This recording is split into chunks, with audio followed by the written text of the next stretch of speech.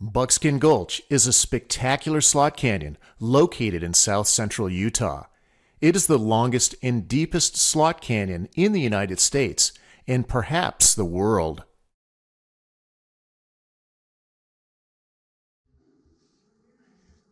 A hike into Buckskin Gulch is a rewarding and surreal experience like none other.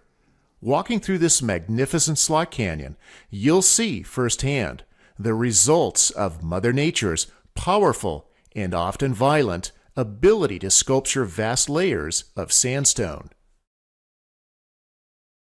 The hike actually involves walking through 3 slot canyons, Wire Pass, which we'll pass through first, then the main and most impressive section of Buckskin Gulch, and lastly, the upper part of Buckskin Gulch. We'll start our hike by first getting to the Wire Pass trailhead.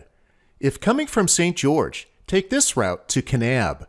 A stop at the BLM office and visitor center here is a must, mainly to learn about the trail conditions and the weather forecast for rain.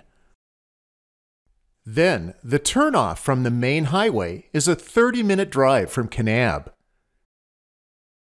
If you're coming from Page, Arizona, the drive is also about 30 minutes to the turnoff. That turnoff is called House Rock Valley Road. This is what it looks like coming from Kanab.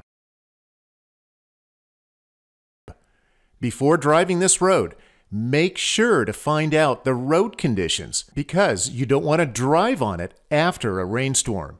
There have been many times when people have been stuck on this muddy and slimy road.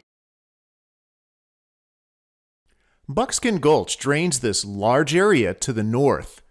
During the day of your hike, if you see any weather looking like this, you do not want to step foot into any slot canyon. That's why it is so important to check weather conditions before you go. Okay, let's zoom the map in a little closer. This is where the water flows through Buckskin Gulch.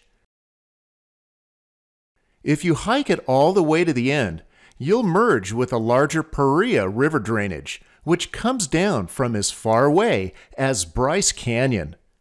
Then the water flows all the way into the Colorado River at Lee's Ferry.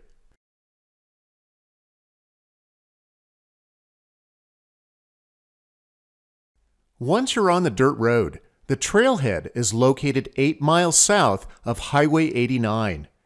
If you're familiar with Google Maps on your phone, you can easily find Wire Pass Trailhead and then navigate to it. At the trailhead, purchase a day hike permit, which, in 2019, was $6 per person and per dog. Follow the directions at the kiosk, which involves putting the ticket on your vehicle's dashboard. Be sure to read the informational signs before you start your hike.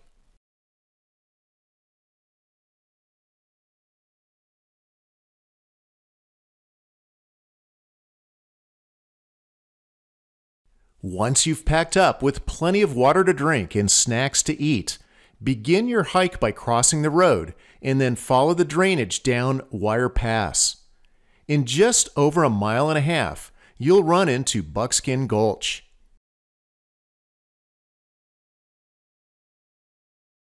Enjoy our virtual hike into Buckskin Gulch. Learn more and get detailed driving and hiking directions at our blog, backroadswest.com/blog.